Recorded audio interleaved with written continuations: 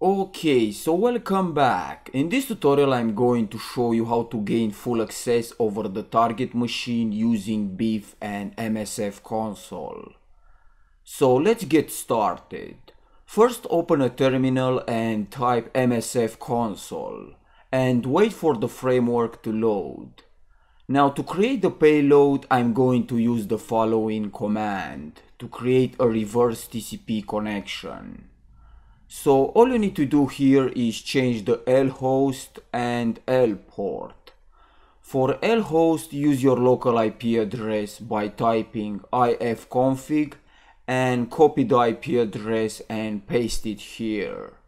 And for L port, type 444. The format file is exe and the output name in my case is updater.exe. And press enter to create the payload. The file is saved to the home directory.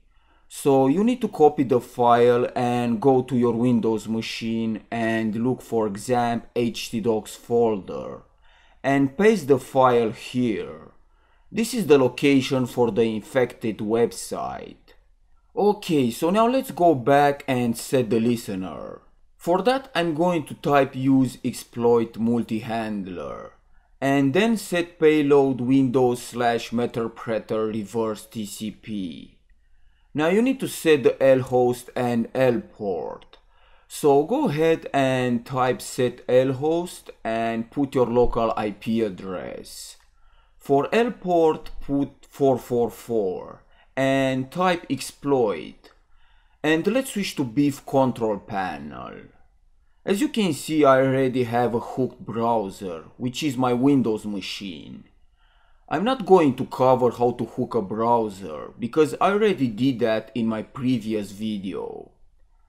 So click on commands, and to send the payload to the victim, I'm going to use fake notification bar. And here put the Windows local IP address where your payload is stored. In my case is 192.168.1.4/updater.exe. And for the notification I will put please update your browser and click execute. If I switch back to my Windows machine, you can see the notification here. And if I click install, save and open that file, then in my MSF console you can see a session has been opened. At this point I have full control over the Windows machine. For example, I will type netuser to list the user accounts, or start Firefox, and that will start a new Firefox window. You can also shut down the computer by typing shutdown-s-t and put the time here. And a pop-up box with the shutdown message has appeared. So that's it for this lesson. Thanks for watching and I will see you next time.